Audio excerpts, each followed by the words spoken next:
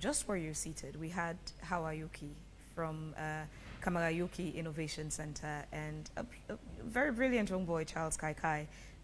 He amazed us with his, he's very smart, but asking Hawa about what Sierra Leone would need to catch up to speed with the rest of the world in terms of innovation, she highlighted a lot of things. And one of the things that came out is investment opportunities into these people with innovative skills and ideas.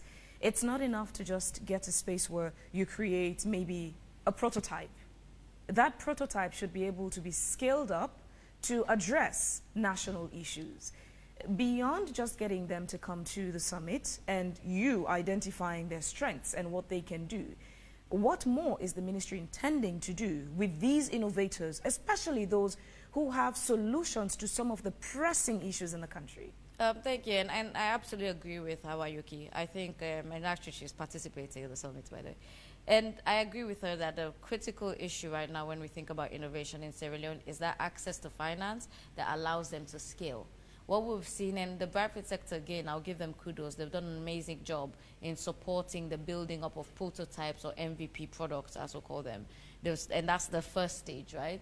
But I think where we've lacked is that focus area on, okay, after I've developed a prototype, that's significant investment that you're going to need to really scale up to a global level. And I've spoken to, and I think the other thing to understand within that is I think there's usually a perception that government or maybe development partners, but actually when you think about the world of innovation, that's not how it goes.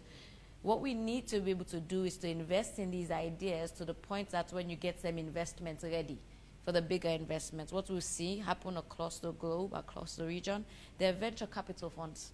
They're angel investors. These are funds or set of people who are looking to invest in innovation.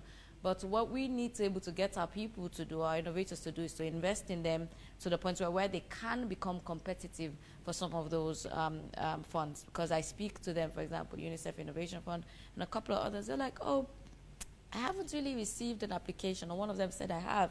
But when it came, it wasn't at that point where I could invest in it. So if you ask me, that's where for the government priority right now is looking across these different incubator programs. How do we select some which we think can really be skilled, invest in them to get them to that point where you could say, for example, a bankable project.